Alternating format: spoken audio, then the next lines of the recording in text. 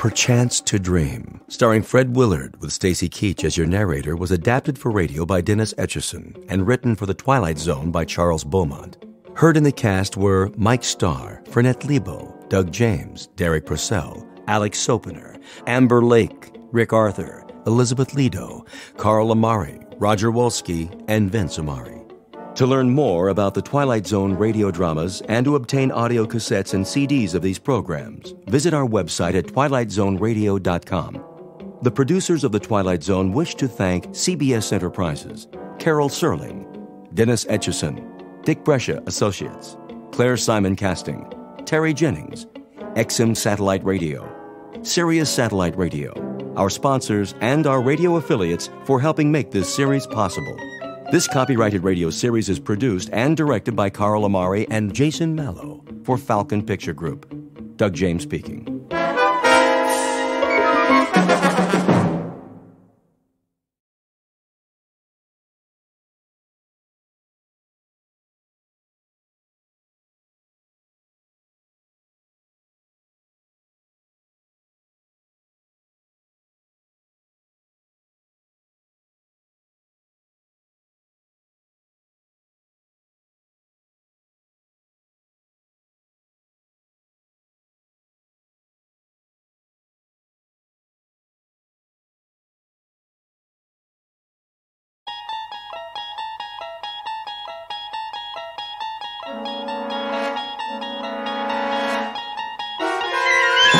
There is a fifth dimension beyond that which is known to man.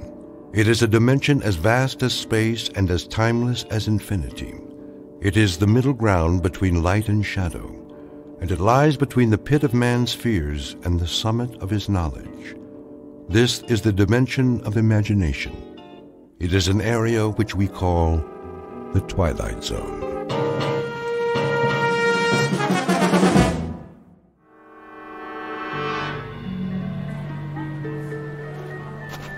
Cotton candy here. Get your cotton candy. Look, Mom, can I have one? It's nothing but sugar. Oh, please. Only 25 cents. Get your cotton candy. Well, just this once. But that's all you're getting, young man. One, please. Excuse me, can I ask you? Mom, that man got in front of me. I just want to ask. One cotton candy coming up. Please, I have to know. My son was first. Where's the exit? Do you mind? I'm trying to get out of here. One at a time. Which way? Hey, pal, you don't look so good. Why don't you take it easy? I can't take it easy. Somebody's after me. Move right in, folks. See the dancing girls, blondes, brunettes, any kind you want. Starring the beautiful Maya, Princess of Darkness. Quickly, where can I hide? Hey, easy, pal. You don't understand. She's been following me all night, everywhere I go. Can I have my cotton candy, please? Come along, Christopher. It's late. But, Mom... You've had enough sweets. You, over there. Come on over, mister. Show's about to start. Leave me alone! Come inside the tent. Always room for one more. How do I get out of here? Well, right over there, pal. See? Through the turnstile. Follow the crowd. Hey, watch where you're going. Let me through, please. That man just shoved me. Sorry, you've got to let me out. Hey, slow down there. One person at a time. Please, someone's after me. Get in line, like everybody else. All right. All right. There, that wasn't so hard, was it?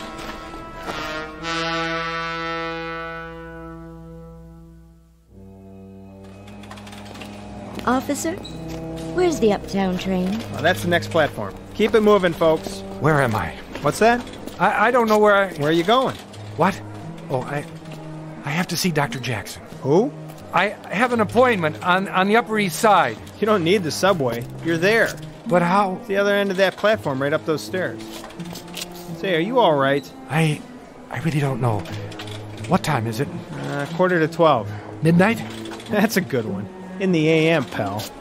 Where have you been all night? Why don't you go home and sleep it off? I can't. That's the one thing I can't do.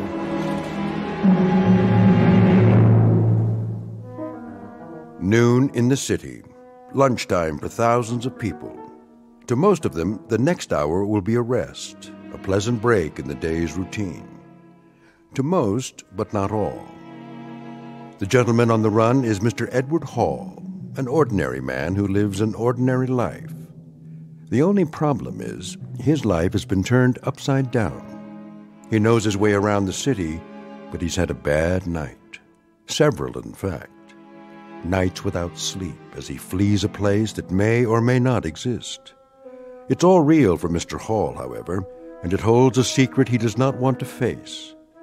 So get ready to run with the hunted, because time is the enemy, and the hour ahead is a matter of life and death when you're trapped in the Twilight Zone.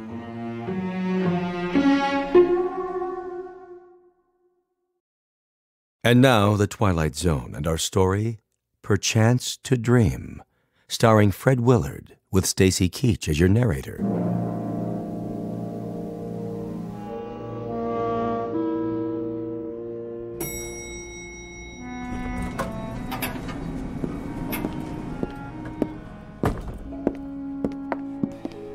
Excuse me. Yes? I'm not sure if this is the right floor. The Goodman building, right? Mm-hmm. What are you looking for? Doctor, I can't remember his name. It's on this piece of paper. Let me see. Elliot Rathman? Oh, yes. Dr. Rathman, the psychiatrist. He's in 1410. That way, at the end of the hall. Thank you. Are you all right? I don't know anymore. I guess that's why I'm going to the doctor. Would you like me to walk with you? No, I can make it. Are you sure? What? You don't look so good, honey. Why don't you come with me? You? It isn't far. I can show you the way. Don't touch me. What's the matter? I'm free for the rest of the day. Get away! Relax, honey. It won't be long now. May I help you? Tell her to keep away from me. Pardon? That woman. Who? In the hall. She's been following me. I don't see anyone. She was there as soon as I got off the elevator. I didn't recognize her at first, but when she began to speak... Well, there's no one there now. See for yourself. She was. I tell you. Why don't you take a seat? Do you have an appointment? I think so. Dr. Jackson said he would call. Oh, yes. Mr. Hall. That's right. We've been expecting you. I'll tell Dr. Rathman you're here. Doctor, your 12 o'clock is here. That's fine, Charlotte. Mr. Hall? Yes. Come in. Please. The chair or the couch, whichever you prefer. Not the couch. No? You look tired. I am, but I can't. Why not? If you're tired... I might fall asleep. And what would be wrong with that? It's a long story. Are you feeling sick? No, just tired. Then try the chair. It's pretty comfortable. Maybe just for a minute. I have to be careful not to close my eyes.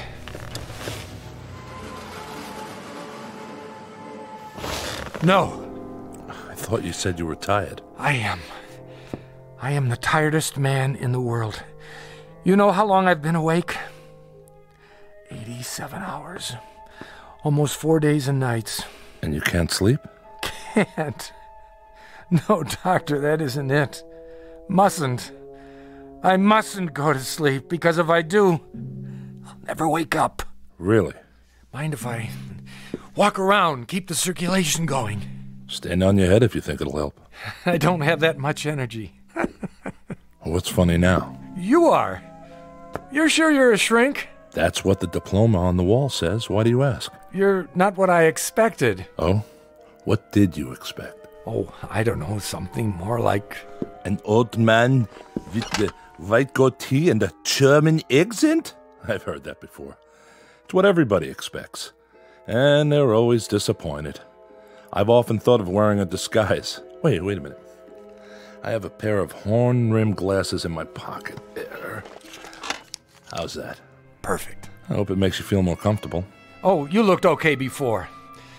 But I'm afraid I'm wasting your time. Why do you say that? You can't help me. Nobody can. You're sure? Yes.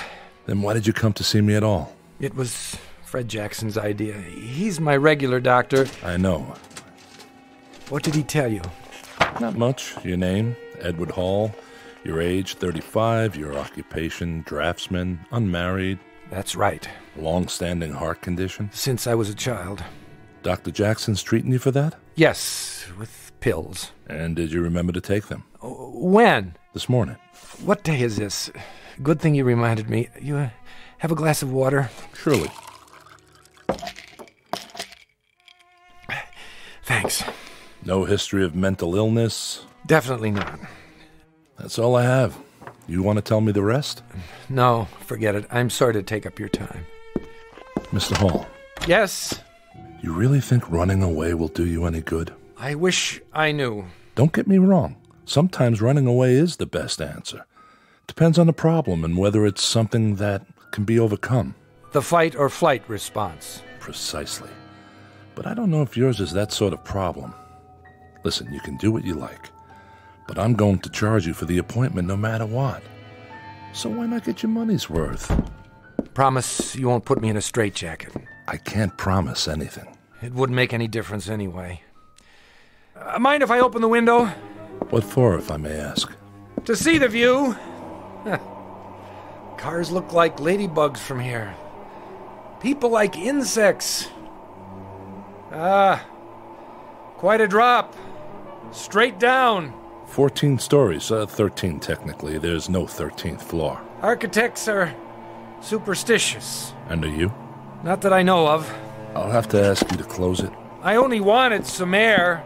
I'll turn up the air conditioner. It works best with the windows closed. Did you think I'd jump? You might have. Not a chance. I want to live. That's my problem. Why is that a problem? There are people who don't want me to. Then get on with it. With your story, I mean. I don't know where to start. Start anywhere. Okay, but I'm warning you, you'll think I've lost my marbles. Marbles can be found, Mr. Hall. Please, go on. Nice office you've got here. Nice furniture. Glad you like it. The pictures on the wall. This one in particular. The seascape. You ever look at it? Really look at it? Why? Does it remind you of anything? Has it ever moved? Quite a few times. It used to be over the desk. My wife likes to redecorate the office. No, what's in the picture? How do you mean? The boat on the waves. You're serious? No, it hasn't. Not to my knowledge, anyway. Sorry to disappoint you. I can make it move. Can you? Yes. That would be quite an accomplishment. Not really. When I was a kid, we had a picture like that. Not the same exactly, but close. A boat, a sailing ship. One of those paint-by-numbers things. I remember those. I think my mother painted it when I was a baby. She used to tell me to look at it. If I looked at it long enough, she said, it would move. I didn't believe her. But the idea fascinated me. One night I spent a whole hour just staring at that silly boat. And did it move? Yes. You were lying in bed waiting to fall asleep, but you couldn't. That's right. You understand, there's nothing strange about that. A fixed image on your retinas. Eventually, your nervous system shifts the position slightly to remain alert, or seems to. In Gestalt psychology, we call it the figure ground effect. In plain words, it was an optical illusion. I know, except that after a while, I couldn't control it. Every time I looked at the boat, the sails filled and began to dip, moving over the bounding waves. I couldn't stop it. Imagination is strong in a growing boy. I realized that. I realized it even then. But the point is, I got just as scared as if it were really happening. Why would it scare you? Oh, I don't know. The movement, the change of scene, of being someplace else. Of being out of control? Could be. Even if you know it's not real? But that's just it. The mind is everything. If you think you have a headache, and there's no physical reason for it, you hurt just the same, don't you? Granted. Excuse me. I need some more of that water. Be my guest. Thank you. Dextroamphetamine? How did you know? I recognize the pill. Not one of Dr. Jackson's prescriptions. It's the only way I've been able to stay awake. How many grains a day? I don't know, 30, 35. I'll have to tell Dr. Jackson. Tell him! I don't have much longer anyway. Not if you keep taking those. You want to hear the rest or not? Yes, I do. All right. Here goes. When I was 15, I developed a rheumatic heart. They said I'd never really get well, that I'd have to take it easy, no strenuous exercise, no long walks. No stairs, no shocks to the system. Shock produces excess adrenaline, they said. That was bad. Avoid any kind of shock. But they forgot about my imagination.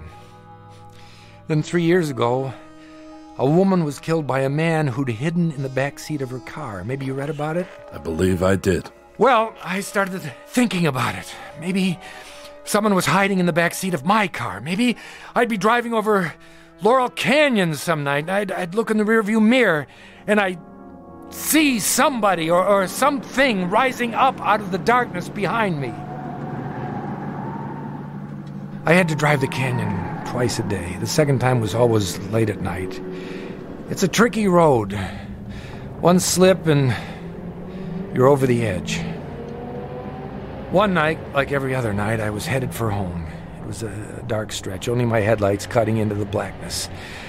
Suddenly, I began to feel uncomfortable, as if I weren't alone in the car.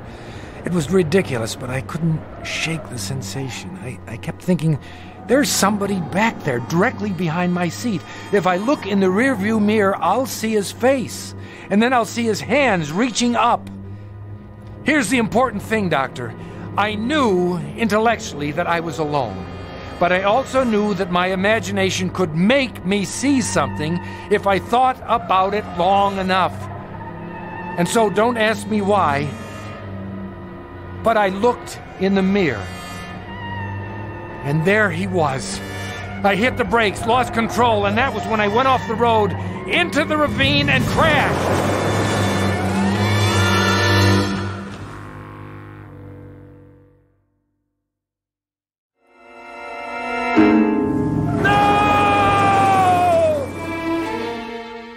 And that was it. The car was totaled. And you were okay? Not a scratch. Of course, there wasn't anyone else in the car. It was all in my mind, but what difference did that make? I crashed anyway. You were lucky to walk away from it. Yeah, I was lucky. The shock could have killed me, the old heart condition. The doctor said I couldn't survive another one. And has there been another one? No, but there will be. Just as soon as I fall asleep. The girl will be in this dream, and it will be the last. The girl? I'm getting to that. Do you have dreams, Doctor? Frequently. Does everyone? I'm sure they do. It's a way of processing what happens during the day, an attempt to come to terms with our experience, at least symbolically. Some people say they don't dream at all. I know. Probably a defense mechanism. They do, but the content is something they're not ready to face consciously. I've always had dreams, ever since I can remember. Sometimes they've been wonderful, sometimes terrible, but vivid. I'd wake up, and for a few seconds I wouldn't be sure which was real, this world or the dream. It's not uncommon, Mr. Hall. They say a dream takes only a few seconds, but I can't believe that. I've dreamed whole lifetimes. Generations have passed. Civilizations rose and fell. A single second, and it lasted forever. I'm sure that's the way it seemed.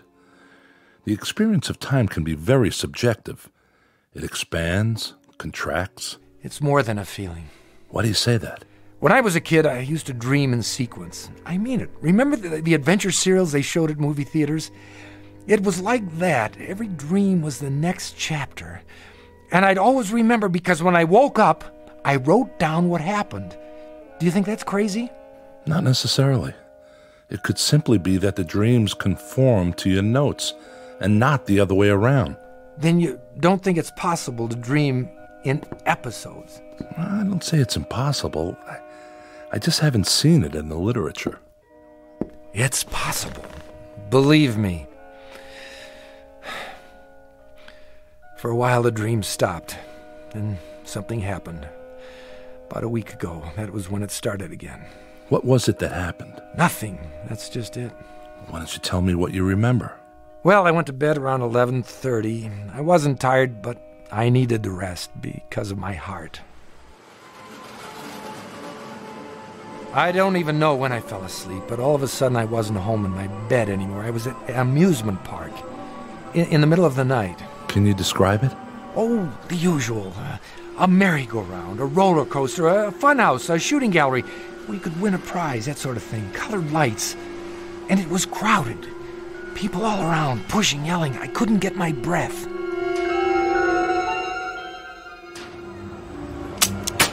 There you go, bullseye. Some shooting. You must have been in the service. Yeah, Marines. Sharpshooter. Well, take your pick. Stuffed animal, Cupid doll. I'll take the teddy bear for my girl. One teddy bear coming up. Ooh, Artie, thanks. It's so cute. Keep it by your bed to remember me by. Oh, I will. Hey, how about you, buddy? What? Over here, Mark. Step right up. My name's not Mark. Oh, yeah, sorry. Take a chance. 6 shots for a quarter. Hit the bullseye and you get a genuine imported Cupid doll. How about it? 25 cents. 1/4 of a dollar. How much? 25 little pennies. Go on. You look like a good shot. That was when I got it. The prices. I looked around, and it was the same amusement park I went to as a kid. In 26 years, nothing had changed. It was exactly as I remembered it.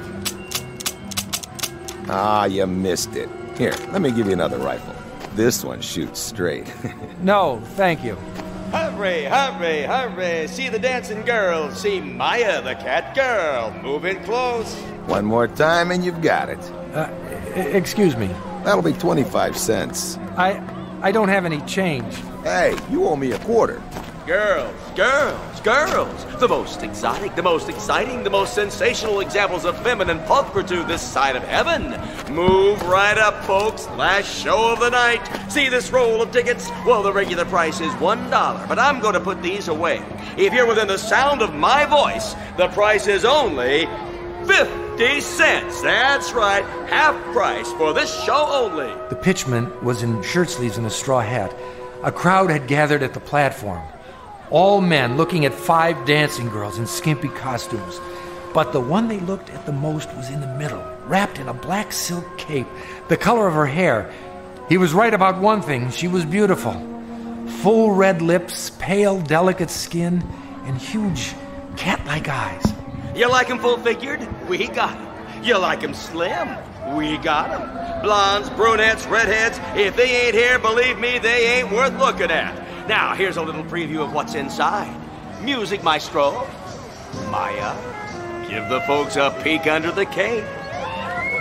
Come on, baby, I know you're modest, but we can't expect them to take my word for it. Hey, honey, show us what you got. I couldn't take my eyes off her. Slowly, she opened her arms. The black cape parted, and I saw her magnificent body gleaming with sequins. I give you Maya, the cat girl. What a figure. Ooh, man, I like. Hey, can I have the next dance?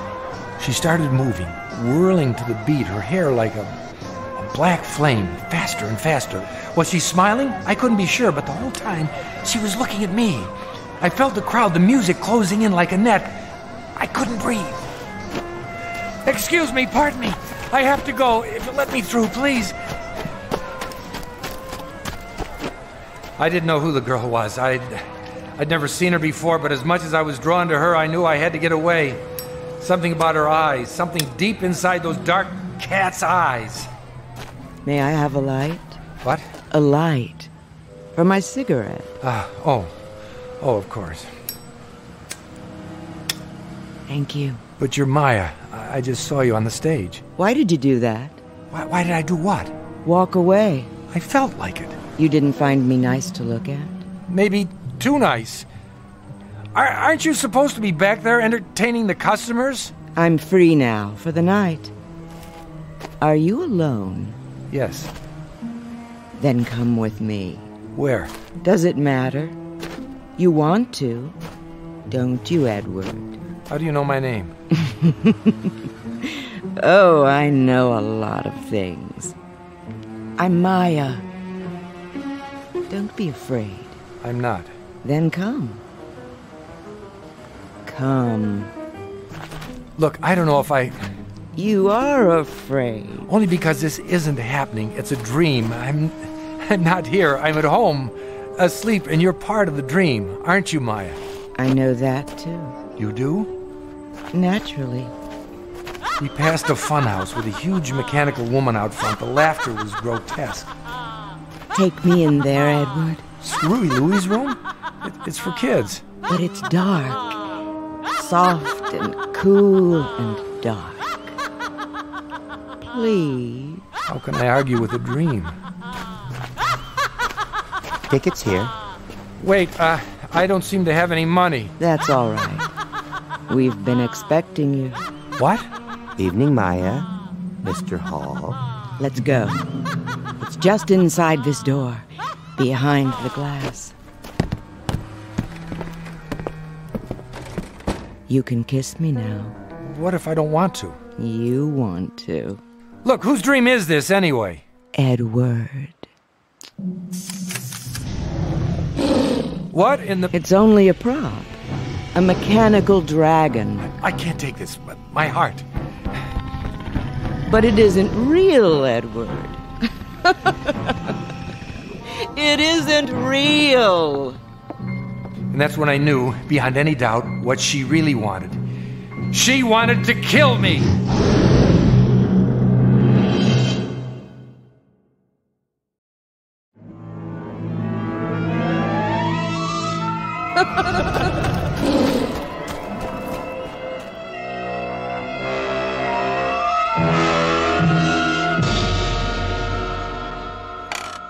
You woke up then?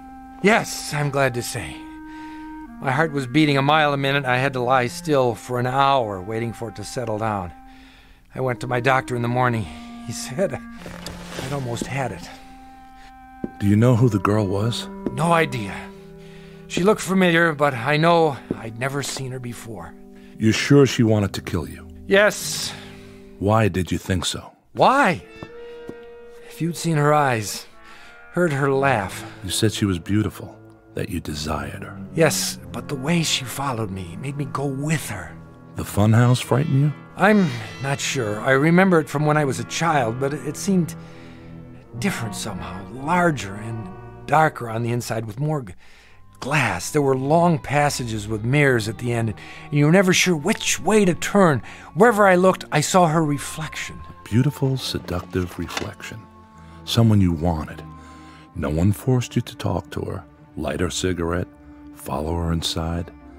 You went along with her willingly, didn't you? I couldn't think clearly. It was as if I had no will of my own. Something was happening, and I was swept up in it. I don't suppose she reminds you of anyone now. Like who? Someone you've seen since, in your waking life. There was a woman in the hall. When I got off the elevator, she spoke to me, and her voice began to change. For just a second, I thought she sounded like... Like Maya? Yes. That probably comes from sleep deprivation. Your mind is so tired it has to rest, but you fight it. So you slip in and out a few seconds at a time. It's called microsleep. It happens when we drive long distances, when we're pushed beyond the limits. A definite warning sign. Otherwise we lose control, and well, the consequences can be dangerous, as you must know. But what if the real danger is in closing your eyes? What if that's when the accident happens? What if... Easy. We're only having a conversation in my office. No harm can come to you here, I assure you. Sorry, I know you're right. Of course you are. We were talking about the first dream you had. What happened after that? Well, the next night, I put off going to sleep until 1 o'clock. That would make it hard to get up in the morning. But I didn't care. Turned out it didn't matter anyway. The dream came back, and this time it was more intense. I was back at the amusement park, outside the funhouse, and I was running. I couldn't catch my breath. When I thought I was far enough away, I stopped. Well, the next night I put off going to sleep until 1 o'clock. That would make it hard to get up in the morning, but I didn't care. Turned out it didn't matter anyway. The dream came back, and this time it was more intense. I was back at the amusement park, outside the funhouse, and I was running. I couldn't catch my breath. When I thought I was far enough away, I stopped. I was in front of a tent with a picture of tarot cards and a crystal ball painted on it. It was dark and no one was around, so I went inside looking for a place to rest. You are looking for me? Oh, sorry, I didn't know anyone was here. I am Madame Olga. No more fortunes, it's late. Come back tomorrow. Yes, yes, I'll do that. Wait. Something is wrong? No, I mean, I don't know. Come closer to the candle. Oh, so pale. And your eyes. You are running away. Well, actually... Sit. Give me your hand. If I could just stay here for a minute. Loosen your tie. There. Thank you, that's better. And the button at your throat. Open it. Now. Someone is after you. It doesn't make any sense. I don't even know her. Ah. But she knows you. I'm not sure. She seems to. You desire her? She's beautiful. What man wouldn't? She is the flame and you the moth. I'd better go. Wait. I must consult the cards. I don't need my fortune told. No? I don't believe in that sort of thing. It doesn't matter whether you believe or not. What is cannot be changed. You mean fate? Call it what you like. The past and the future come together in this moment. What about free will? An illusion for children. All is written. Well, I hope you can tell me the way out of the park. I seem to be turned around and I have to be at work in the morning and... Silence. Well, what's my fortune? I am afraid you don't have a fortune, Mr. Hall. Thanks. That makes me feel better. Why do you hurry? I have more important things to do, like getting home. You rush for no reason. You have always been here. You always will be here. Thanks for the advice. Bye. Edward. Where? Behind you. But how? I've been waiting. Get away from me. What's there to be afraid of, Edward? It's only a dream. I have a heart condition. I can't stand all this excitement. That's silly. There isn't any excitement, not really. You said so yourself. You're home in bed, asleep. Now you can do all the things you can't do when you're awake. Anything, Edward. Anything. No, that isn't true. The doctor... Oh, look! I don't like those things. But Edward, it's the Cyclone Racer. Please look. No. Come on, Edward. Just one ride. It's fun. Please, look, It's the last run of the night. You must come with me. I didn't want to go anywhere near that roller coaster, but I couldn't help myself. I had no choice, even though I knew what it would mean. I had to follow her. Oh, that was so scary. Yeah, especially in the dark. Can we go again? Nah, let's do something else. Oh, they're closing up anyway. Last ride of the night. Get your tickets. 2, please. I can't. Why not? I don't have any money. My wallet. That's all right, Mr. Hall. We've been expecting you. How does he know my... Come, Edward. We'll ride in the front car. Lowering the safety bar. Watch your hands. Really, I can't do this. Hold tight, Edward. It's starting.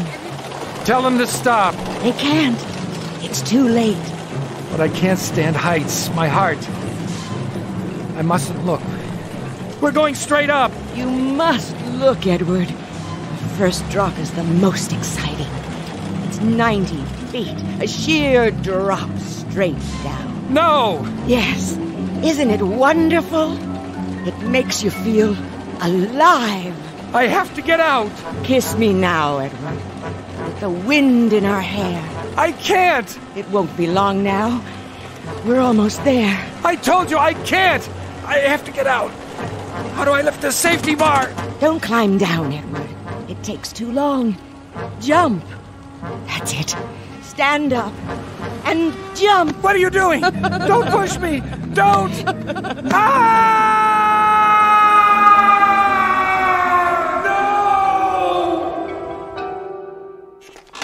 Is that it? That's it. If I go to sleep, I'll be back on the roller coaster for the next episode. It'll pick up where it left off. I'll force the safety bar, stand, Maya will reach out, push, and that'll be the end of me. On the other hand, if I stay awake much longer, the strain will be too much for my heart, and that'll be the end of me. Heads you win, tails I lose. Quite a choice, isn't it? Where are you going? Outside. Maybe if I get some air. I wouldn't advise it. What would you advise? A straitjacket? So long, Doc. You can't help me. I've wasted enough of your time. Leaving so soon, Edward? Maya. What's the matter, Mr. Hall? It's her. My receptionist? Sorry, her name doesn't happen to be Maya. Doesn't it? I can't take this anymore. I've had enough. Enough, do you hear me? What are you doing? Stand aside! No, don't. Don't! Yes!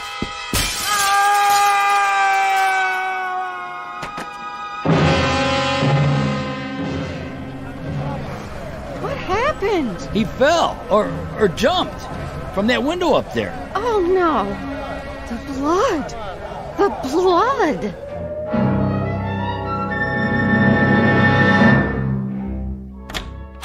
Dr. Rathman, I heard a scream. Is he all right? I'm afraid he's dead. You're right. There's no pulse. But he came in just a minute ago asking to see you. He walked into your office, closed the door. I know. It's funny. When he came in, I told him to sit down. He did. In less than 2 seconds, he was asleep. Then he gave out that scream you heard. By the time I could stand up and get to him, he had stopped breathing. A heart attack? It must have been. Well, I guess there are worse ways to go. At least he died peacefully. Open the window, would you please? We need some fresh air. Yes, Doctor.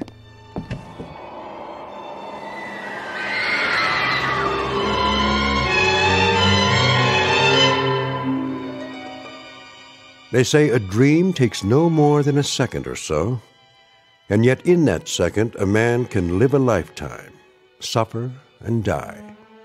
And who is to say which is the greater reality, the one we know or the one in dreams, somewhere between heaven and earth, in the Twilight Zone?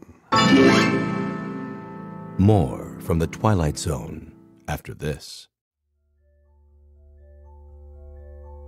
Hello, I'm Stacy Keach. I hope you're enjoying this edition of the Twilight Zone radio dramas. To learn more about this series, be sure to log on to our official website at twilightzoneradio.com. You'll find special discounts on our Twilight Zone audio collections, listings of our radio stations, links to other websites, and a photo gallery of our recording studio and some of our stars in action, plus ways to contact us with questions or comments about the show. And for a limited time, when you log on to twilightzoneradio.com, you can send in for a free CD of the show. So be sure to visit us at twilightzoneradio.com.